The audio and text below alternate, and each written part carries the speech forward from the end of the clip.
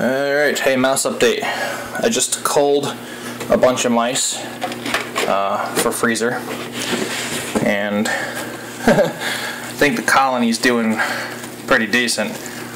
Look how big those friggin' two are. They're probably going to drop like 20 babies a pop.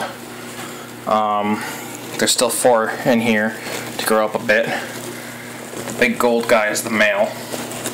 They produce some nice little babies too. You know, pretty cool little looking mice.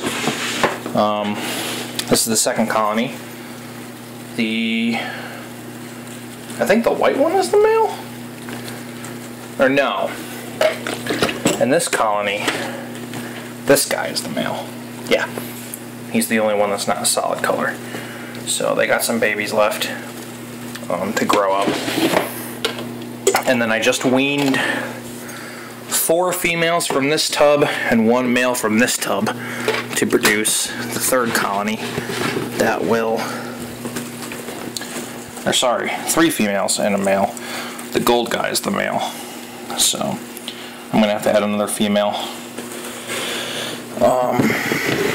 Hopefully, yeah, I'll probably add another female from this tub because I'm trying to make sure they're not related. So when one of these grows up, I'll add, probably, I'm hoping this one's a female actually. If this one's a girl, I'll hold on to her, but we'll see. So they're going well. I'm filling up my pinky and fuzzy bags in the freezer, and I don't know, maybe I'll get a 4th and 5th colony going.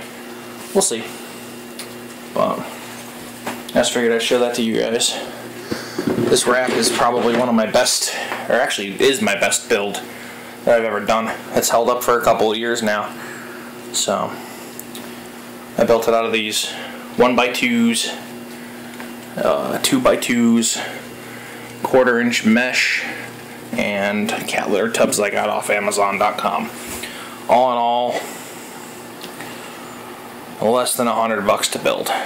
So pretty cool, but that's my mouse colony out.